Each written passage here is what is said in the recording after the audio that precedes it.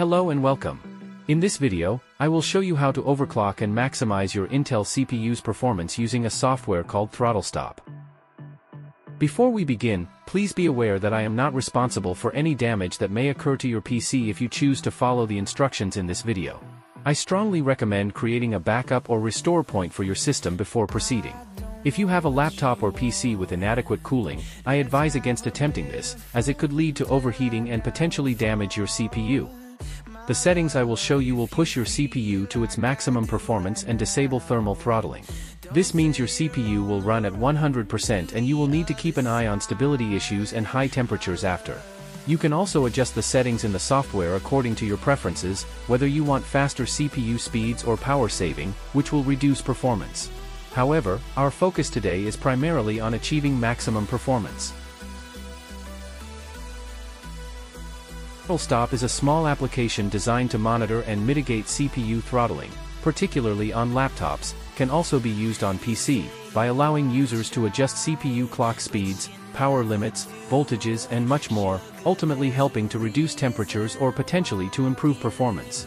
ThrottleStop allows you to overclock and undervolt any Intel CPU.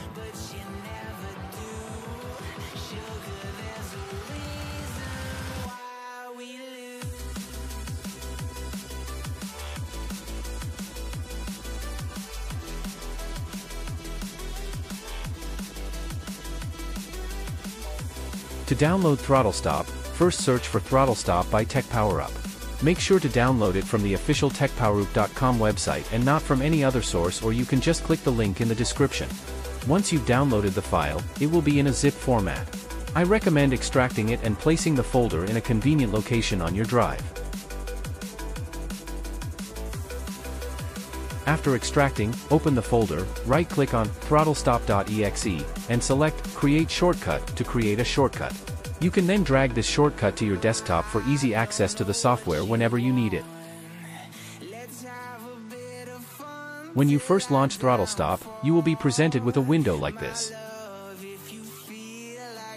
Let's first check the right part of the interface since it will be useful when changing settings later on. On the right you will see your CPU information with its current voltage, clock multiplier, and clock speed. Below it you can see information for each of your cores. FID shows the current clock speed multiplier of each core. C0% represents the percentage of time that a CPU core is in the active C0 state. A value of 100.0 means the core is fully active, while a value of 50.0 indicates that half of the CPU core is active. A lower value shows that the core is spending more time in idle or low power states. ID includes the number identification of each individual core. Degree C shows the current temperature, while max indicates the highest temperature the CPU core has reached since the software started. Below the table, you will find pkg power, which shows your current CPU wattage consumption alongside your maximum wattage consumption. Now that we understand how to monitor our CPU, let's begin the process of overclocking. At the top of the screen, there are 4 dots representing 4 customizable profiles. You can set one profile for performance and another for power saving. However, this video focuses on overclocking, so we will select the performance profile, which is typically the first option. Below the Profiles tab is the Settings. Click the plus button next to the first option. This will allow you to gather all your power plans, so when you check the first box, you can select which power plan ThrottleStop will use while running. I recommend using the Ultimate Performance power plan. If you only have the High Performance option, that works too. If you'd like to know how to obtain the Ultimate Performance power plan, I'll leave a link to my previous video about power plans, along with the necessary commands in its description. You can leave the option unchecked.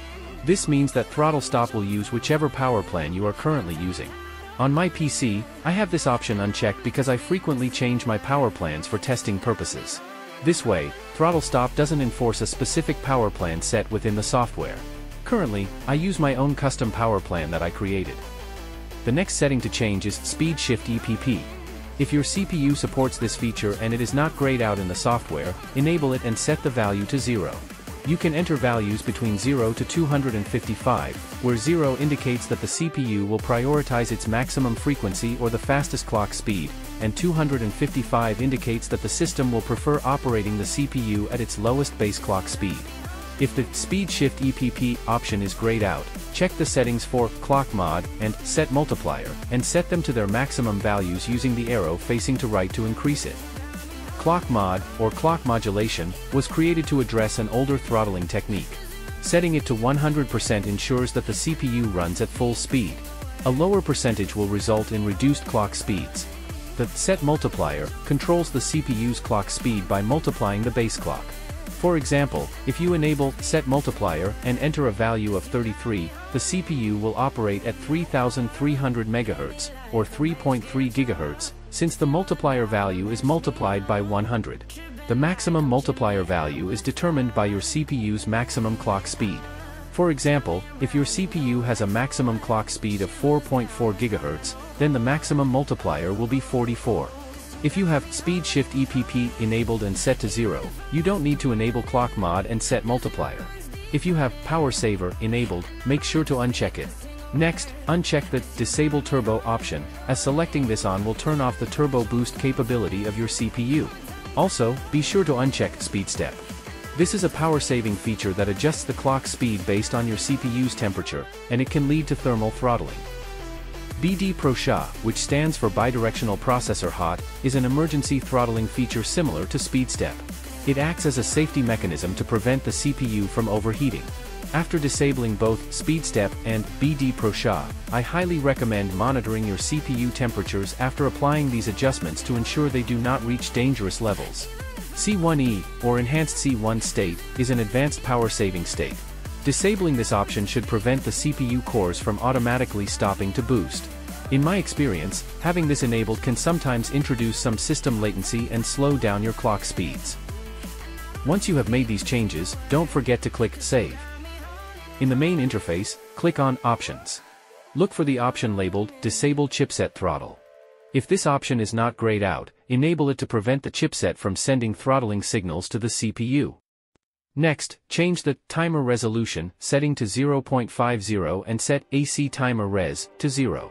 These adjustments can improve system responsiveness and lessen system latency, as the CPU will need to handle more frequent interrupts.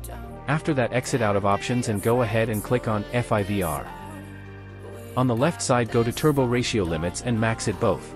Usually the ratios and turbo are the same as your max clock multiplier and may sometimes be a bit higher.